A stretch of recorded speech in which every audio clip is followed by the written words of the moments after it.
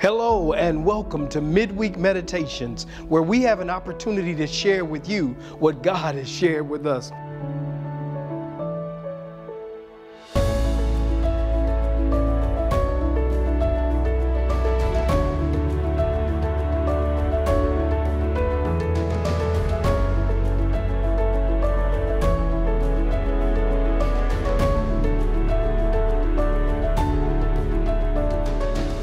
In keeping with the spirit of Christmas and the whole concept of the incarnation, Jesus coming to be born of a baby and to live and even die for us. Just want to share with you a quick story that I've read, powerful story about the incarnation. It has to do with a father who wanted nothing to do with Christmas. He wanted nothing to do with the incarnation. He wanted nothing to do with the birth of Jesus. As a matter of fact, he would say, as some of us said, he was not in the Christmas spirit. Oh, but I want to tell you what happened. He escorts his family off to the annual church Christmas choir concert, and they're headed out to the car. He escorts them to the car. He gets them in the car, and then he starts walking back to the house. As he's walking back to the house, the snow starts coming down heavier and heavier and wetter and wetter, but he keeps on walking, making his way into the home. And he sits down in his easy chair, grabs his paper, and he begins to read. He's been doing this for a few minutes now, when all of a sudden there's this loud thud against his window. Then there's another thud against the window and another thud, just a constant thuds coming against his window. And what he starts thinking is, somebody is throwing snowballs at my picture window. But he looks outside and he notices that there's some birds outside. The birds are trying to get out of the snow and out of the cold, and they're trying to get into the house, and they keep running into the window. And he says to himself, man, if I don't do something to help those birds, they're going to freeze to death. And so he goes outside and he starts thinking, and then he looks over to the left and he sees a barn. He remembers that he's got a barn where some of the horses are kept. And so he goes and he puts on his boat boots and his heavy coat, and he begins walking over to the barn so he can open the door, turn the light on, and hopefully those birds will find themselves going to that warm barn. But you know what? They didn't move.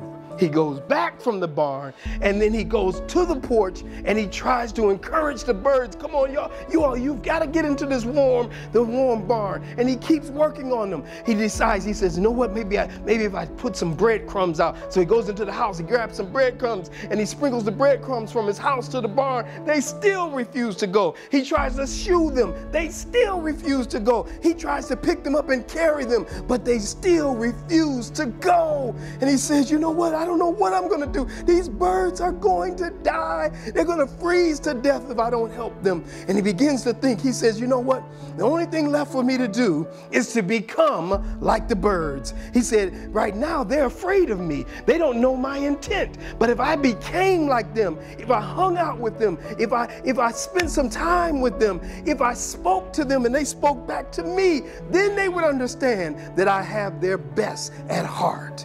And as he's walking back and he's contemplating these things, he hears the church bells singing, "Oh come, all ye faithful."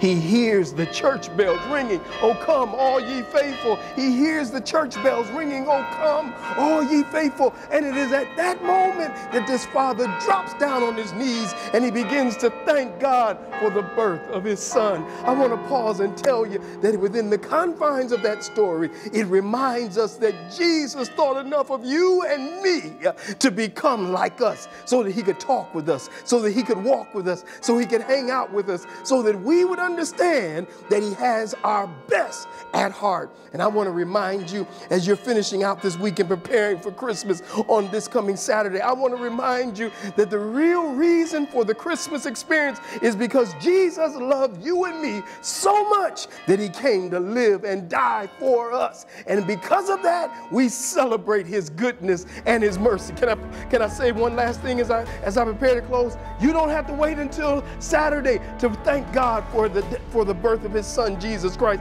You can give him praise right now that he loved you and he loved me so much that he gave his life for us. Oh, I want to challenge you. Why don't you join us this Saturday as we celebrate Christmas together at the New Life Church? We're going to celebrate his goodness and his mercy. We're going to uplift the name of Jesus. We're going to give him praise on Christmas Day for his son Jesus coming to live and die with us. And so I pray for you right now. I pray that the Lord will bless you and keep you, that the Lord will cause his face to shine upon you, and that the Lord will give you peace both now and forevermore. God bless until we meet again.